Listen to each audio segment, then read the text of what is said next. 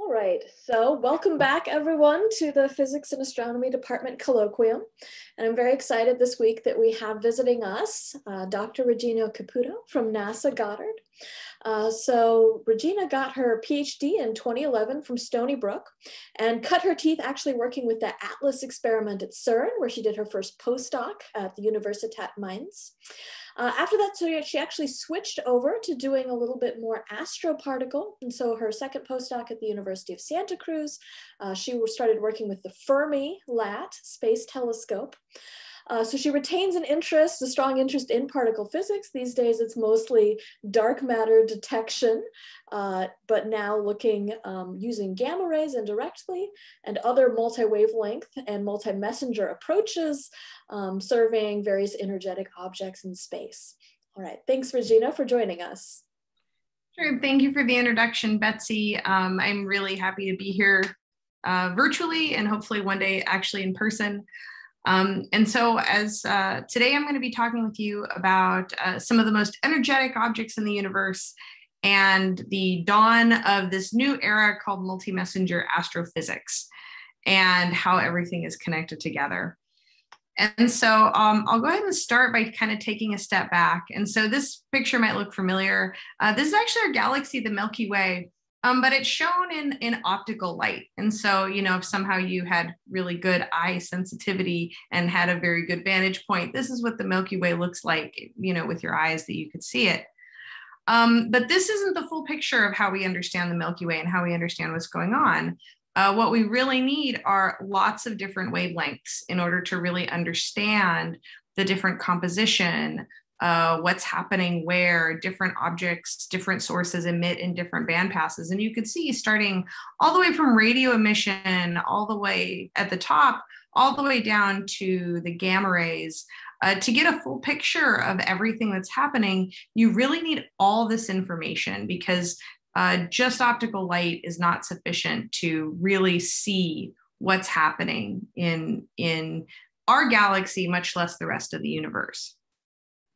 And so this is, you know, one way of thinking of this is the parable. To really understand something, you need to look at it from many different vantage points. And this is really the approach of looking at multi-wavelength light and looking at the full electromagnetic spectrum. If you want to really understand things, you need to observe it in multiple wavelengths because that is what gets you the full picture.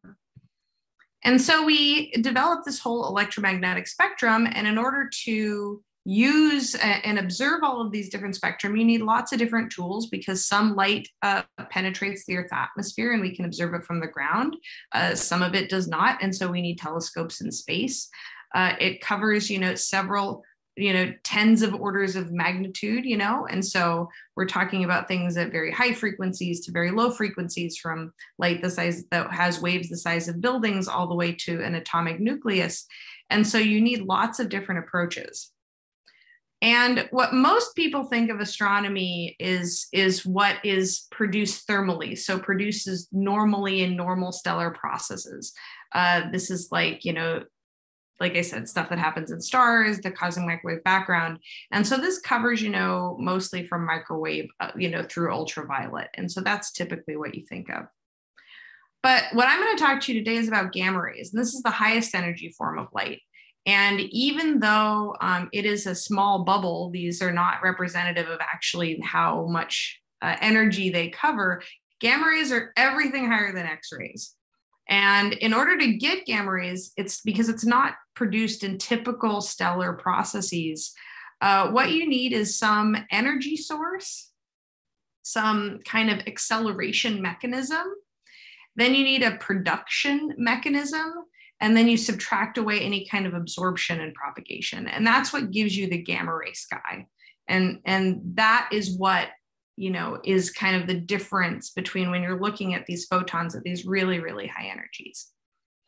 And, you know, you could break this down as to an extreme event that happens with an extreme field, an extreme magnetic field.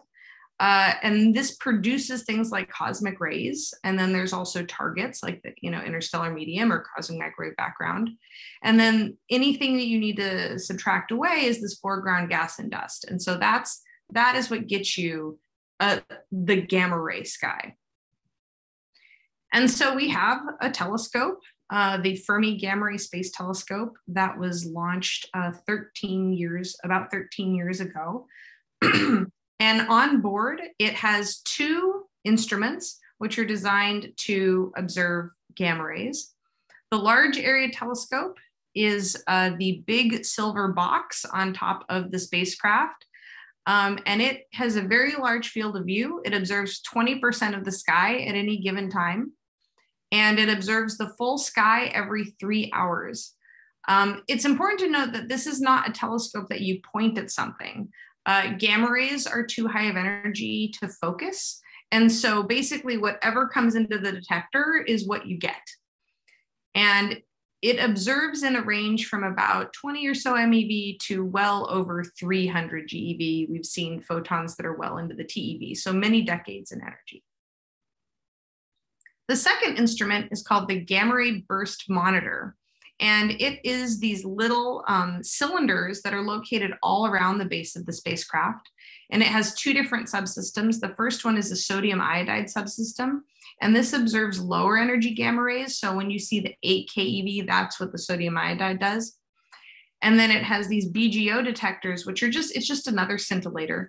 And that goes up to the higher energies. And so that's how we really are able to cover from a few keV to a TeV with this one telescope. So many, many decades in energy across the electromagnetic spectrum. And so I'll tell you a little bit more about how these detectors work. So as I mentioned, we have these the reason is because these are a bit different than normal telescopes, like what you'd think of as a typical telescope. And so, as I mentioned, we have these low energy sodium iodide detectors, and those little cylindrical things that are looking in all different directions. That's how we see the full unocculted sky. And then you have these high energy BGO detectors, which is just a different kind of detector material. And the way that it observes an event is it does not do any background subtraction. So it sees a constant level of background. And then say when a gamma ray burst happens, you'll see a spike in the events. And this is an example of something you would see, say, from 3 different detectors. And what it does is it takes that signal and coadds them together to get a signal. And you get a spike in the event rate. And so that's how this kind of a scintillation detector works. There's also the Large Area Telescope, which for those of you who are more familiar with particle physics, this will seem very familiar, which is, I guess, how I kind of got wrapped into this kind of astrophysics. But the way that it works is it causes the gamma rays to convert into electron-positron pairs. And these electron-positron pairs are what we use to reconstruct the direction on the sky. And so that's how we get where these particular events came from. And then below that, the tracker subsystem, we have a calorimeter, which does the energy measurement. So this is how we get location and energy on the sky from a particular event. And we do photon counting. So we see individual events. There's no large binning from this kind of detector. To veto against charged particles, we have an anti-coincidence detector, and that's exactly as it sounds. If an event hits in the same time and place as a gamma ray readout, then we say, okay, that was a cosmic ray. And we do keep some of those events, but we're mostly interested in gamma rays. And we read out at about 2 kilohertz, and we get enough selected data at about 400 hertz. So that's about how many events we see. And just to show you what an event looks like in this telescope, the green arrow is a simulated 27 GeV gamma ray event, and you'll see it interact at some point in the tracker and then deposit its energy in the calorimeter. And you'll see the lack of hits in the anti-coincidence detector. And so what we do is we reconstruct those events and make that data publicly available within about 24 hours, although most of the time it's less than that. And so when something exciting goes off in the sky, anybody can take a look at this data at any point. Also, there's like lots and lots of sources, but I'll be getting into that in a second. And so overall, this is what the gamma ray sky looks like to the Fermi Large Area Telescope. And this is in galactic coordinates. So if you're looking straight down the center, that is the center of the Milky Way. And you'll see that the Milky Way makes lots of gamma rays. It's very bright. And that's mostly because there's lots of dust and stuff to scatter off of. So lots of cosmic rays scattering off of dust that make the Milky Way very bright in gamma rays. But there's lots and lots of sources. It's not just the Milky Way that's bright. There's lots of sources outside of the galaxy, things like active galactic nuclei, globular clusters, starburst galaxies. We can see lots of these. These are all these little dots outside of the galactic plane. Within the galaxy, we also see lots of sources like pulsars, which are rapidly rotating neutron stars with very high magnetic fields.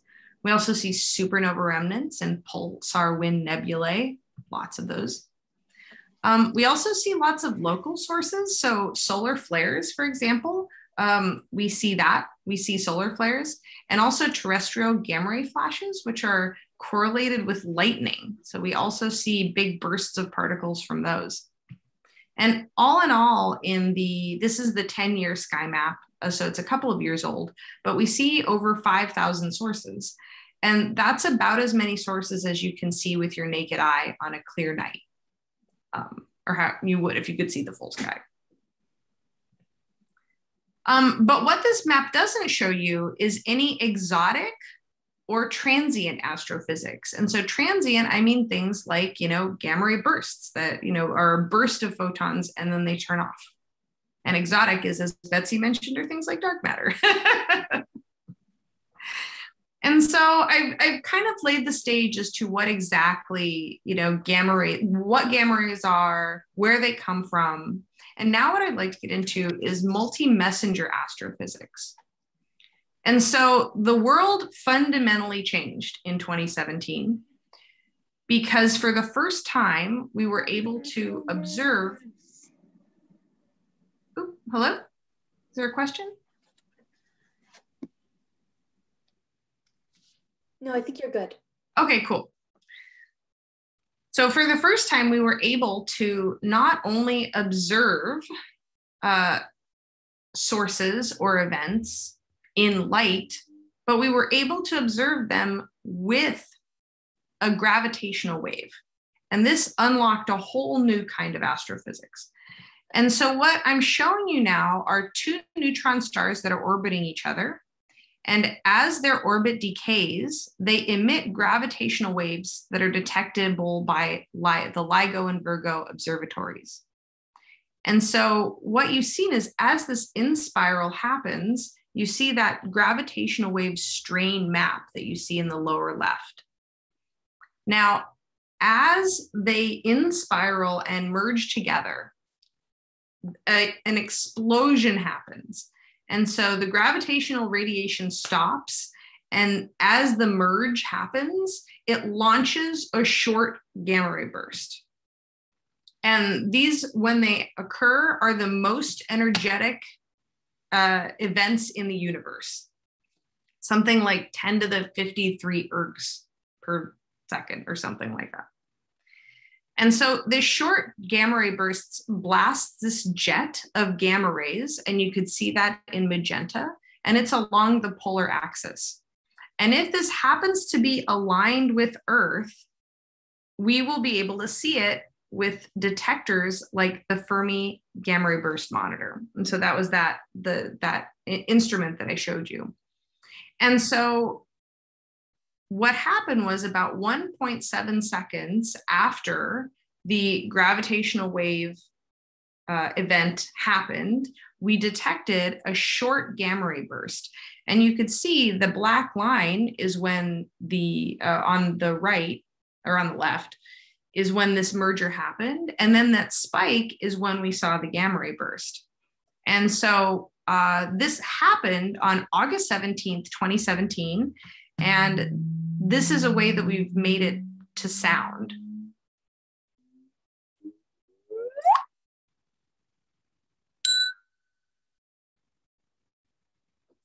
And so a lot of people have likened being able to observe the universe in gravitational waves as a way of using a different sense. And so that's the auditory portion. So you're adding a different sense, a new sense, in order to experience the universe.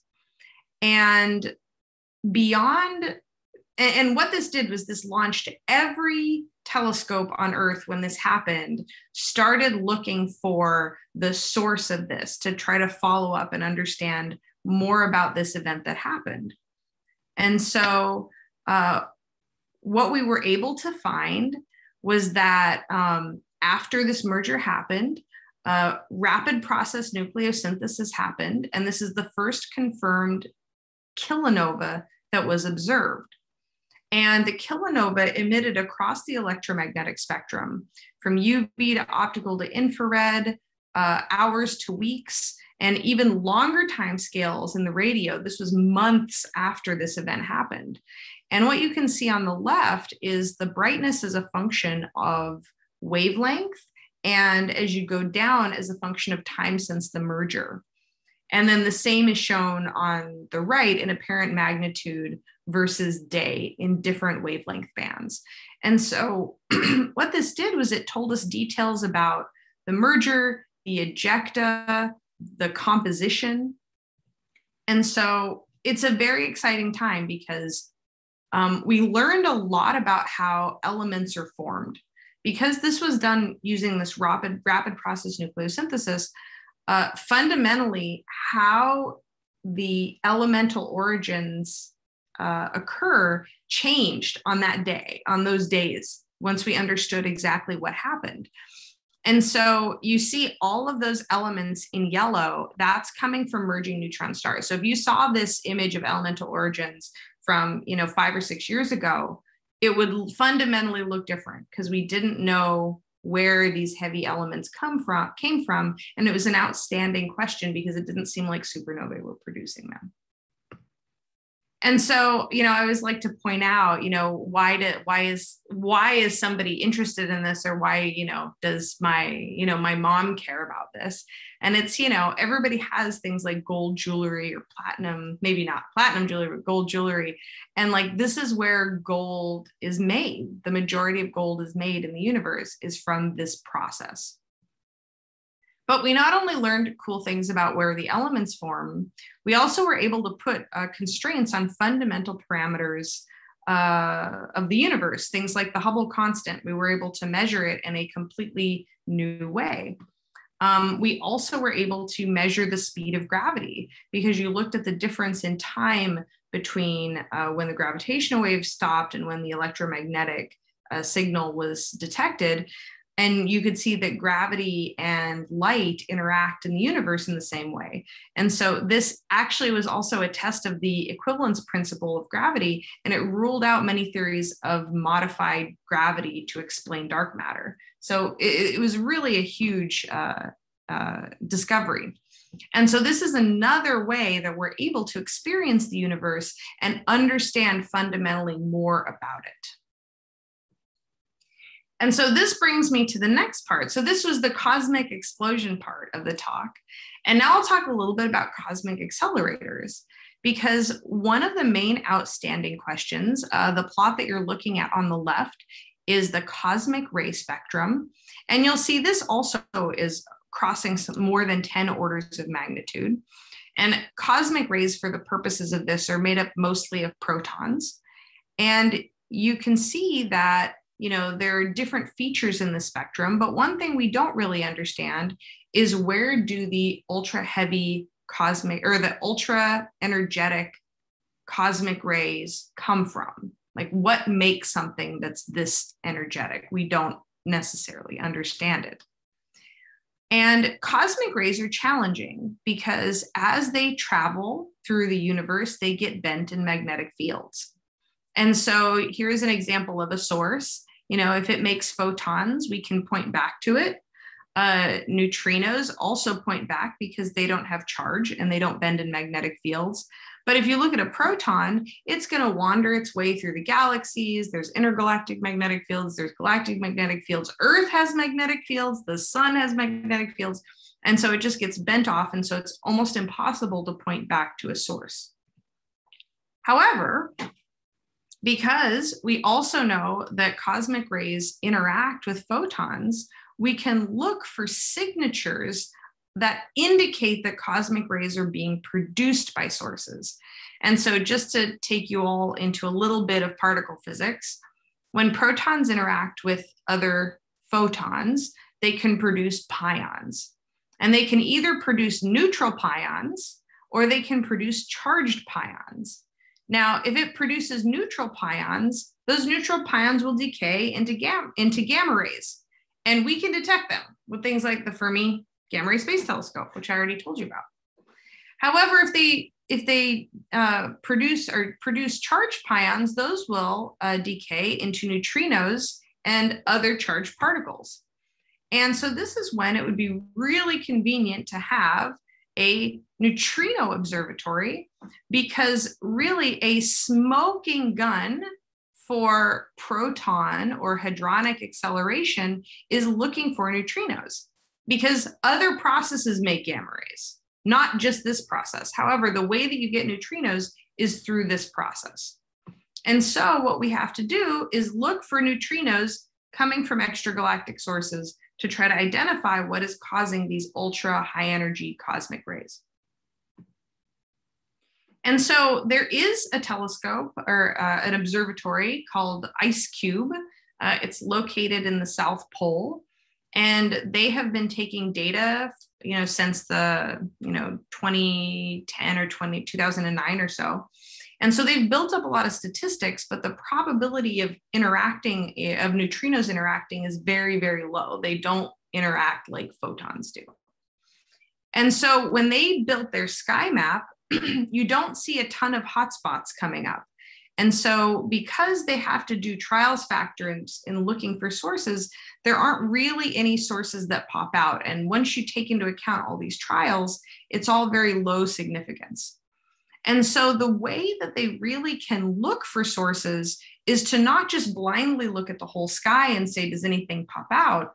But what they can do is use multi-wavelength data to seed their searches so that they could cut out points that they don't think would make neutrinos, and really zero in on targets that would. Now, of course, there are lots of options because, like I said, you're looking for places that are creating protons and cosmic rays at high energies. So one is looking at these active galaxies or blazars, and I'll talk a little bit about those in a minute. There's also star-forming regions, and we look to try to see if there was a correlation between star-forming regions and neutrinos. And then they also looked at gamma-ray bursts to see if there was a correlation between bursts and neutrinos. And all of these sources did not seem to be the source of the majority of these ultra-high energy cosmic rays. And so, like I mentioned, we know that there are sources that produce high energy photons. And one of these photons, which is the most persistent extragalactic source in gamma rays, are active galaxies.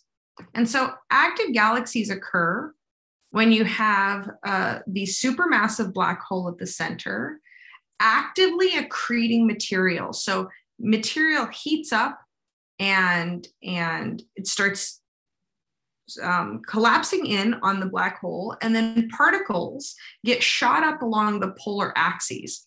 So these jets of particles are composed of lots of high energy particles, and they interact with things as they go on into the universe.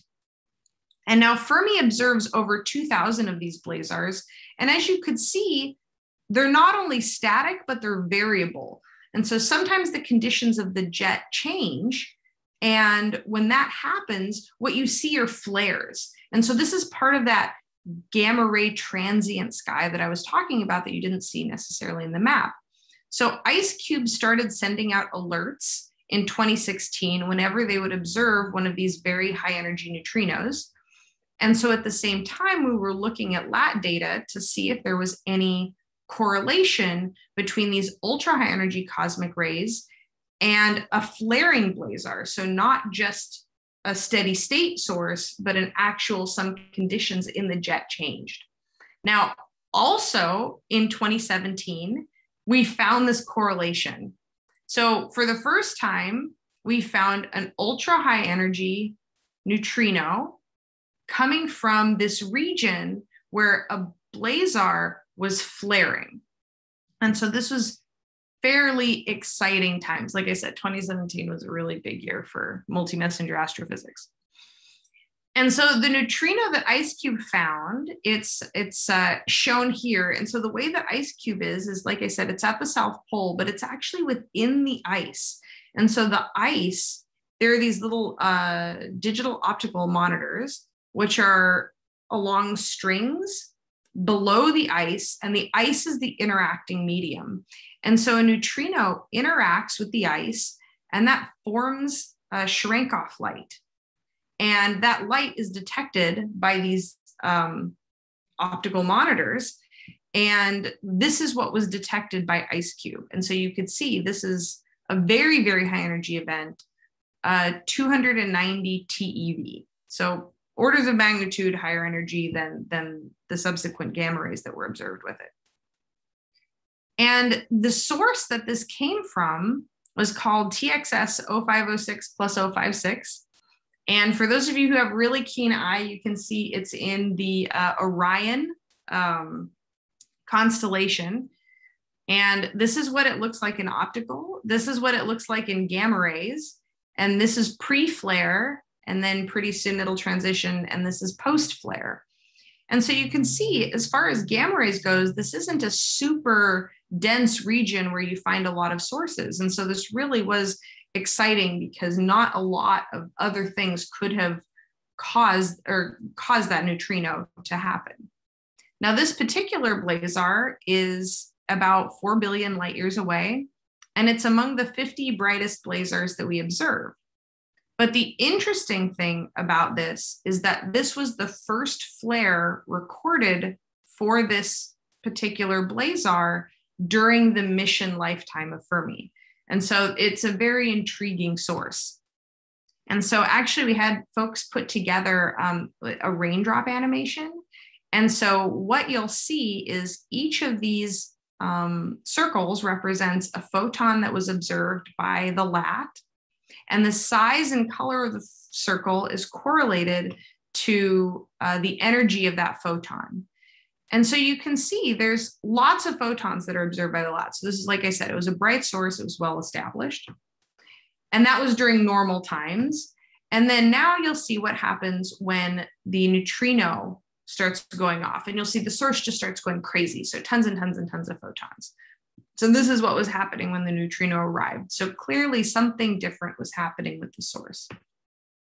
Now, just like before, IceCube sent around an alert to the community that this had happened. And so all the telescopes started observing it. Swift in particular, it has an X-ray telescope, a UV optical telescope, and a gamma ray telescope. And so it took the IceCube error region and started tiling over the whole region. And all of those X's that you see are different known X-ray sources. But Swift alone couldn't identify which was the source. So then Fermi, if you look, this is the Fermi data, and you can see that it was fairly low flux up until about April of that year of 2017. And so something, like I said, fundamentally was changing with the jet. And that was what was the time period when the neutrino was emitted. And so when Fermi observed this, it alerted the rest of the community. And this caused MAGIC, which is a very high energy gamma ray detector that's on the ground, to start observing this. And it had never been detected by the gamma ray telescopes on the ground before, but during this period, MAGIC was able to observe it, and it got an indication that it was accelerating particles to cause gamma rays at the very, very highest energies. And so this was very exciting that there was this confirmation. And so when you're looking at the left, you see this is the error region from IceCube in red and in gray, the two different confidence regions. And the Fermi source is right in the middle. And so this is very unambiguous. And similarly with the MAGIC telescopes, again, all of these were just right in the middle of this IceCube error region, which gave us confidence that they were coming from the same source. Now, of course, we didn't only observe it in gamma rays. Like I said, we also observed it in X-rays and UV optical and radio to try to understand the full picture of what was going on in particular with this source. And so when you look at the full spectral energy distribution, what you see is that all blazars have this kind of bimodal distribution because different processes are accelerating or producing photons at different wavelengths. And what you see is that the lower energies, so like in the radio, nothing seemed to be changing. So the archival data and the new data matched fairly closely. And so, okay, that is not causing these ultra high energy cosmic rays to be formed. But when you look at the higher energy bump, what you see is from the archival data in gray that, the flux went up by almost an order of magnitude. And so this was very exciting to try to, figure out and understand exactly what was going on with the source. And so then there's the question, is this leptonic acceleration, hadronic acceleration? What particles are being accelerated in these particle jets? Is it both? And so we need these multi-wavelengths, so X-rays, which really are at the saddle of that turnover in order to try to understand, what is the composition of these particle jets that we're observing. And so there's lots of different papers that have proposed what exactly was going on in these jets. And what we need is just additional data in the non-flaring states, and of course, additional blazars to try to understand this.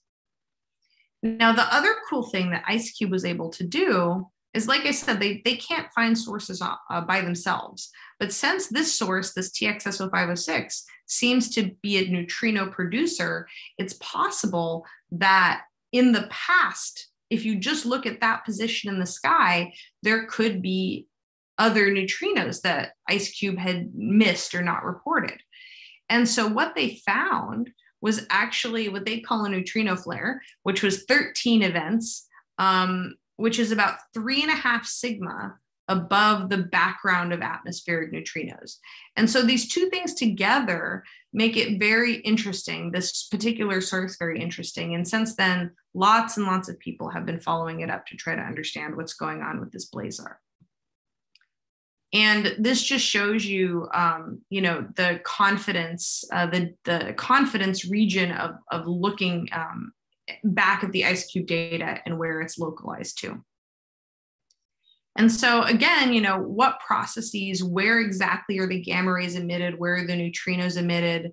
Is there some emission region? How far away from it is the supermassive black hole? Where do things get accelerated? All these are questions that we're still actively trying to figure out and understand. And it's very intriguing as to, where this is going to go into the future. And so also excitingly, in 2019, there was another potential neutrino source, again, coming from supermassive black holes in the galaxy. This AT 2019 DSG was discovered in the same error region of another IceCube neutrino that is IceCube 191001A. And this was a part of the ZTF facility. And so there's, a reasonable chance coincidence that this just happened.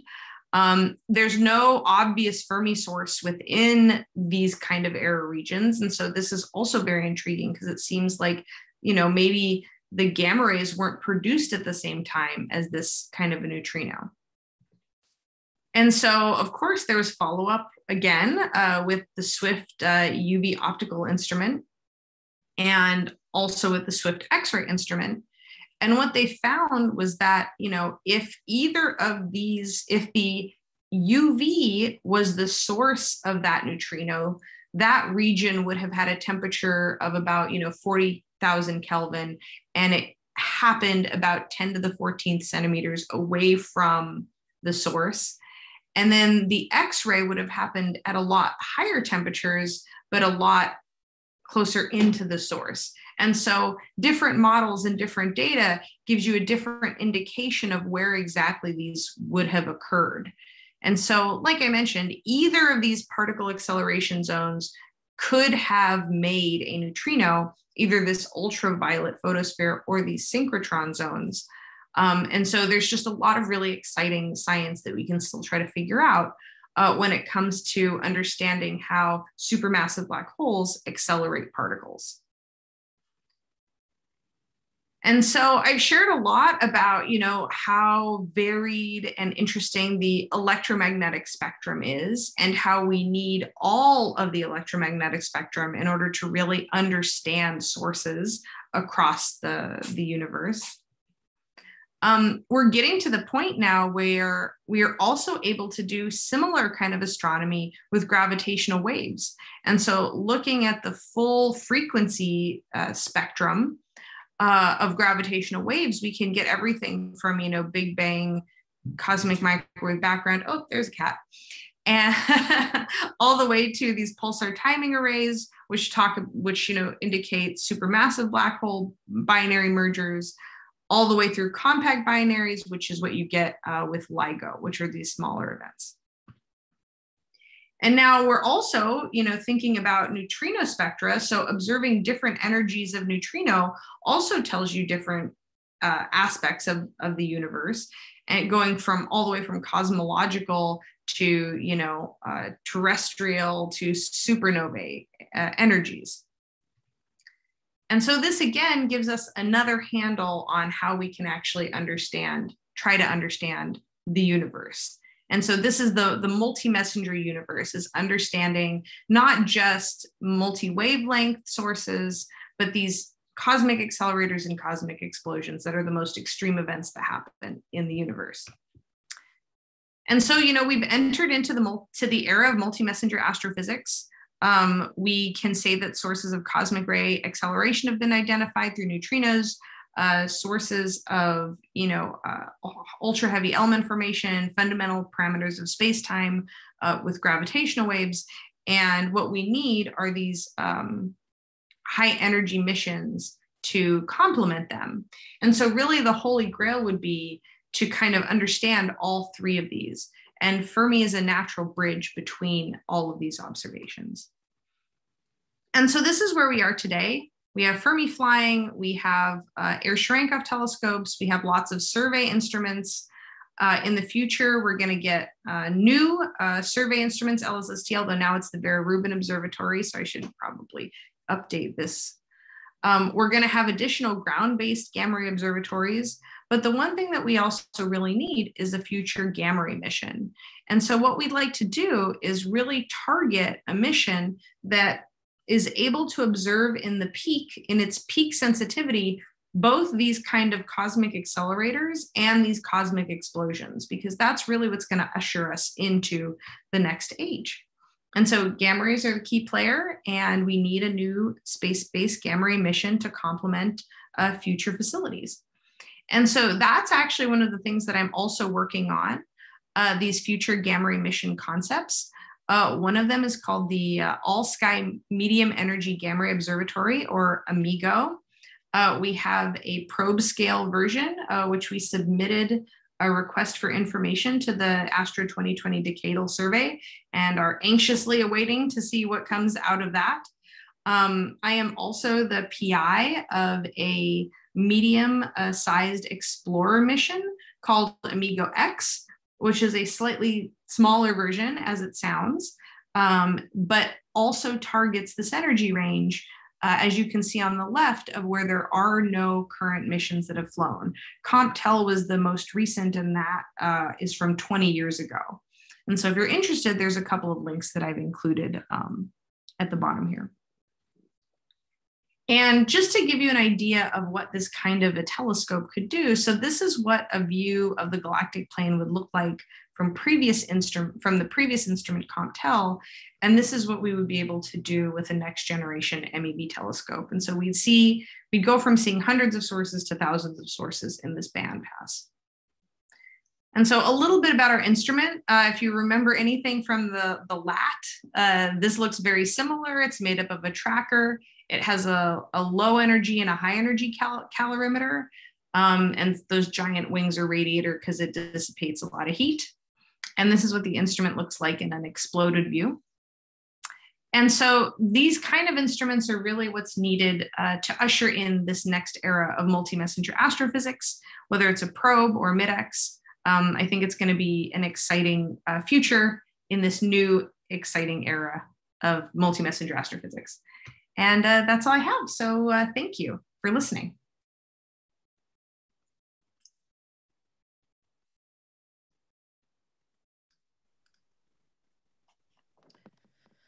All right, thank you again so much, Regina. And so we will go ahead and take questions now. And folks, as you recall, please use the Zoom function, raise hand, if you would like to ask the speaker a question. And it looks like we have one question already from Yoni. Hi, Regina. Thanks for the talk. It was really great. Sure. For the Amigo mission concept, could you roll back just a slide or two? Yeah. Sure. Is it just the low and high energy instruments and trackers? It's not. It's just for gamma rays. It's not also combining that with some sort of like UV, IR, optical stuff, right? Yeah, that's correct. That's correct. It's just the gamma rays. So just to give you a sense of scale, it's about a meter by a meter is that yellow inner box. And so it's pretty big. So we're leaving the other wavelengths to other telescopes. This is just the gammas. So is it sort of dependent on like really quick turnaround DDT type things from Hubble or stuff like that? Or is there another sort of pair concept that might go with it? So what's cool about, the plan for Amigo isn't that it does direct observations. It just observes the sky in like a survey mode. And because it's similar to Fermi, sees about 20% of the sky at any given time, whenever it detects, say, a gamma ray burst or a flaring blazar, it would alert the community within like 30 seconds or something is I think the latency that we're shooting for. And so then, and all of the data is going to be public. And so there's no applying necessarily to observe specific targets, and anybody can analyze any part of the data that they want. But once these public alerts are made, then we would, leave it to the rest of the community to follow up with optical telescopes on the ground, space-based, if Swift is still flying, which, hopefully it is, but a next generation Swift to follow it up as well. So that's kind of the operating mode. Does that answer your question? No, that was good. Thank you.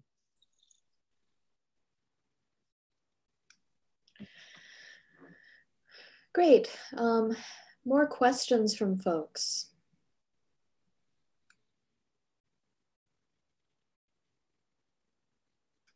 All right, we have a question from Ben. Hi, Regina. Thanks for the talk. You were talking about the variable blazar source. Is there any idea on what causes the variability for it to come in and out like that? No, that's an excellent question. And it's something that we're trying to understand. It also is complicated because not all blazar flares are the same. So one blazar could flare and its spectrum looks completely different than before, than a previous flare. And so the variability is quite complicated, and it has to do something with the supermassive black hole accreting something. It could be shredding apart stars. It could be actively accreting gas and dust. The jets of particles could be interacting with the medium in a different way, like if there's some new kind of medium that happened. But it's quite complicated. And so we don't have all the answers for that. And I know people have studied blazars for as long as Fermi has been flying, and even before that. And just trying to figure out what's happening with one blazar is fairly complicated. Mm-hmm. As a bit of a more in-depth question, what was the time period between the observation of the neutrino that was detected with all the other telescopes and the first observation they went back and find? What was the time period between the variability states? So the time period was, so that the neutrino flare happened in 2015, and then the high energy neutrino happened in 2017. So it was a couple of years. Okay, thanks a lot. Sure.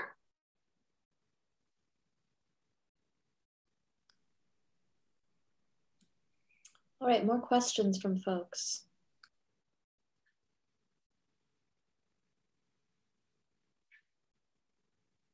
Kevin, go ahead. Yeah, thanks. And thank you for the talk, Dr. Caputo.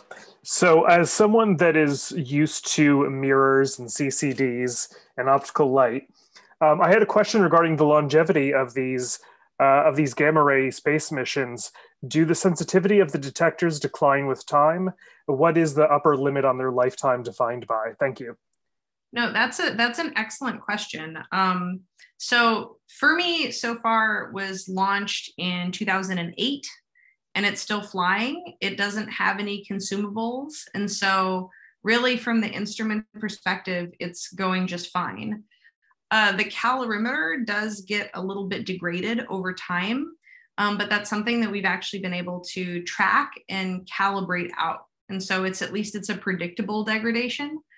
I think that, barring some electronics failure, which, we hope doesn't happen, the instrument would be, I think, able to take data, deep into the 2030s. I think it might deorbit before then. And so that's kind of like the time scale. They have very long lifespans because the instruments themselves don't really degrade over time. It's more of an electronics issue if something like that happens. Great, thank you. Sure.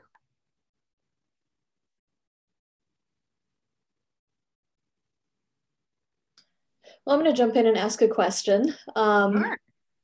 So obviously the gravitational wave stuff is super exciting, and it seems like really early on, especially in LIGO's run, we got some particularly interesting events. And so I was wondering, especially like when, if this is indeed correct, that, all of this, these neutron star mergers are really important, for example, making this bulk of gold. And the event that we saw was a little bit special in that it was nearby. When should we be seeing another of these, right? Like how common should these sorts of events be? Oh, that's the $64,000 question, Betsy. No, that's really a good question. Given that we saw it in 2017, and agree, it was lucky because it was a little bit off axis, which is why it wasn't super bright. Like the Fermi was able to detect it, no problem. It was completely detectable. But if it were really on axis, it would have been very bright given how nearby it was. So when is the next one? That's a good question. We thought maybe in the fourth observing run of LIGO, or no, in the third one, we would be able to see see another one, maybe, but we didn't. And now, right now, LIGO is upgrading its detectors to start their fourth observing run. And I forget exactly when that happens. In a couple months, I think, is when they're going to start taking data. And every time they turn on, they increase the sensitivity. And so that increases the probability of seeing these events again. I'm hopeful that we'll see at least another one in this next observing run, which will be about a year. And then as more detectors come online, that will also help increase the probability because, you just need sensitivity. That's really where the game is. So hopefully within the next, I think, year or two, we'll see another one.